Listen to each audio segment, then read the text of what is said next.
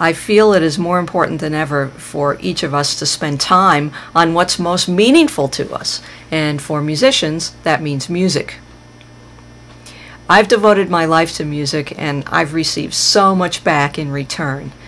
When I was a young girl, for instance, I had a lot of turbulent emotions that were hard to manage, and I really longed for a sense of inner peace, and music gave me that.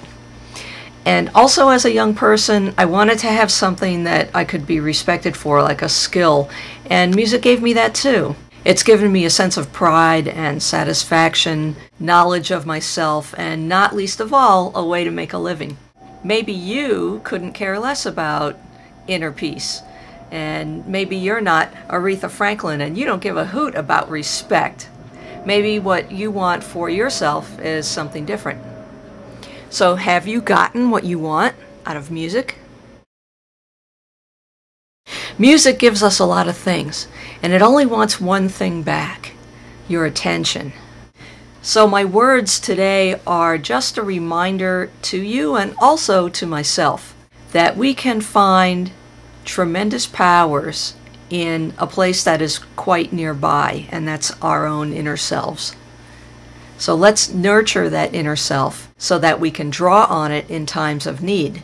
I see the pursuit of music as not just a cool thing to do, which of course it is, but also as something very noble, like the Knights of the Round Table and the quest for the Holy Grail, because I believe that the Holy Grail was not a physical object, it was a symbol for the inner soul and transformation of the inner spirit.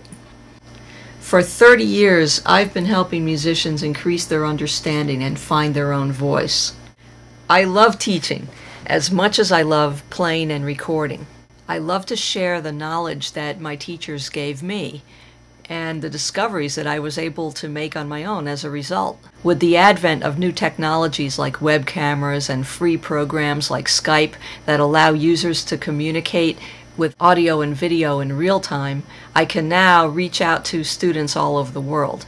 I've received so many emails from students as far away as Croatia, New Zealand, Japan, who would like to study with me, but they can't get to New York or to my Pennsylvania studio.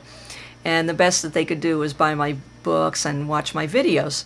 So I'm really pleased to be able to offer online coaching now so folks can have those eureka moments and start making those discoveries and go even deeper into the details of their music. The famous architect and designer Ludwig Mies van der Rohe said God is in the details. Through my studies of music and also Tai Chi, I've found this to be true. The more deeply I go and the finer and finer details I focus on, the more beauty, order, and sense of rightness I find. Mies van der Rohe also said some other cool things that took me years to understand, like less is more.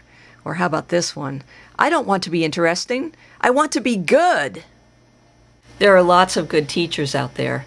That's why I think that you should study with more than one person, because everyone's perspective is different and they can illuminate the path a little differently. Sometimes another teacher's flashlight will shine at a different angle, and you'll see something you never saw before. These are the moments that we live for, those eureka moments. They give us energy, excitement, and motivation. Remember, a teacher can only teach what he or she knows. That's why the student has to seek out the teacher that has the skills and knowledge that the student wants to attain. Are you playing your instrument every day? I hope so, because the world needs us now more than ever. Improve your music, improve yourself.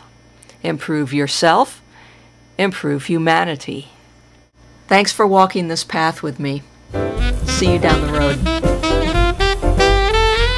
No matter what the style of music, this young saxophonist swings hard.